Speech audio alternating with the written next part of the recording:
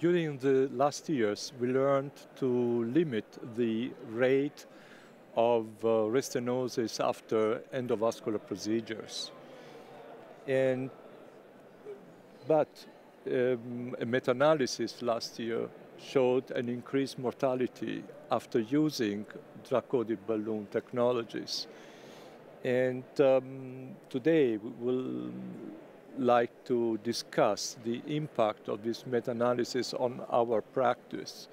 And I am here with the panel of experts on this type of technology, and I would like to go directly to Dr.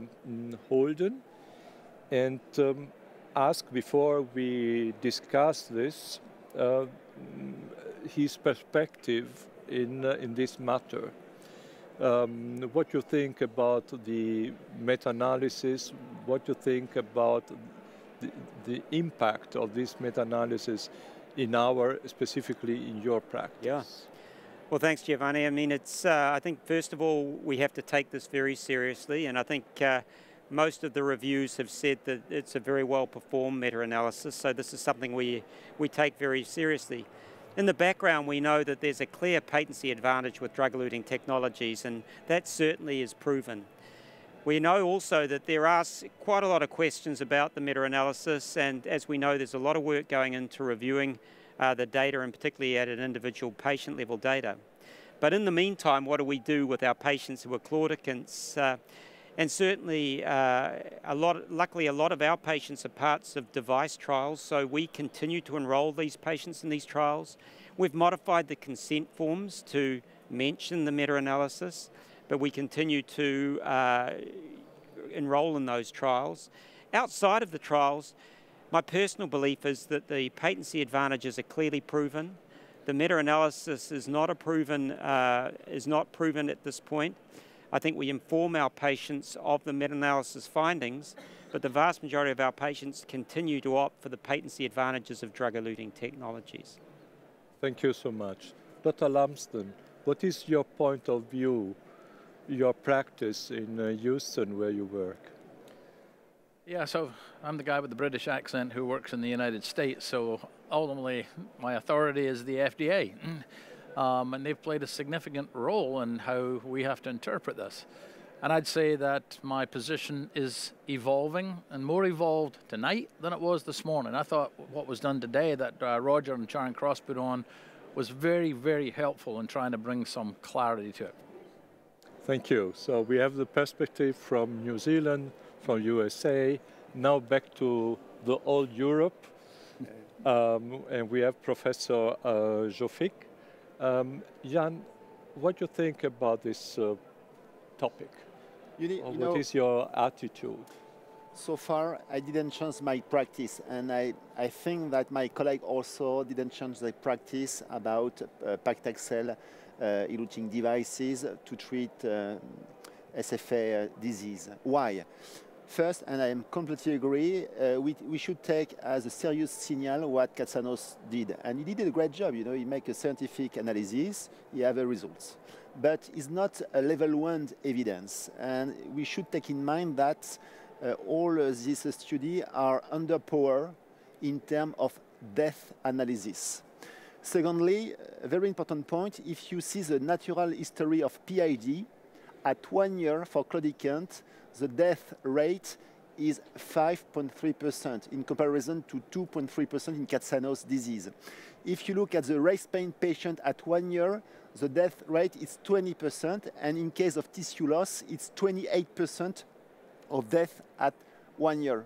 So it's not the case in this randomized study. So I think I am still comfortable to use this kind of devices. Definitely, we should assess.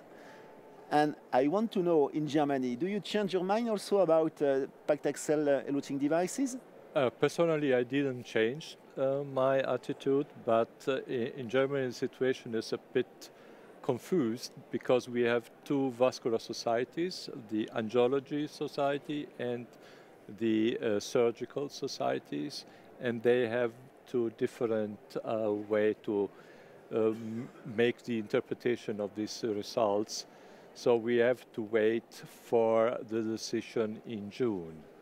Alan, you mentioned the FDA as authority, and they recommend to limit the use of paclitaxel to patients who are high risk for restenosis. Now we should try to make a definition of these patients. What will be your definition of high risk, a patient at a high risk for restenosis? So again, it assumes that I can specifically identify that patient up front. I mean, there are clearly patients who have long segment recanalization. Now, what is that, 15 centimeters or longer? They're clearly going to be at higher risk. I'm still going to have that conversation with the patient. Andrew, your definition? Well, it's a tough one, and I agree with Alan. I mean, you could argue that anyone having plain balloon angioplasty is at risk for restenosis and therefore should benefit from a drug-eluting technology. I mean, the SVS provided some guidelines recently, and as Alan mentioned, long lesions was one of these at high risk for restenosis, but also female patients, diabetics, chronic renal failure, critical limb ischemia. So all of those are associated with increased risk of restenosis. But I agree, there's no hard endpoint there. I think essentially the more complex the disease we get, the greater the benefit for drug-eluting technologies. But I think as it stands at the moment, it's a very difficult conversation to create some kind of binary endpoint on when and when not you should offer some of these technologies. Thank you. Yann, in the meta-analysis were included results of patients treated with the varying doses of paclitaxel, with different excipients and with drug-eluting stents, also with the polymer. What is important in your decision-making? What you use in your patients? I think we should make a difference between DS and DCB first.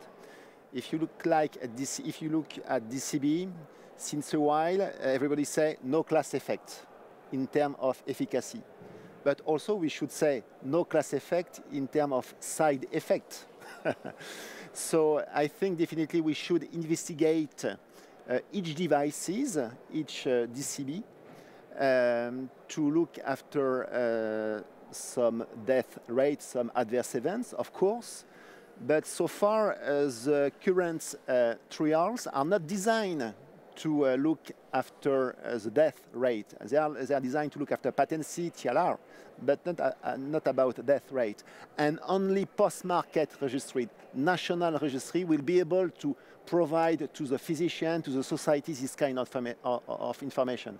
So far, we pull a randomized study not designed to look after death, so it's just expectation and not level 1 evidence.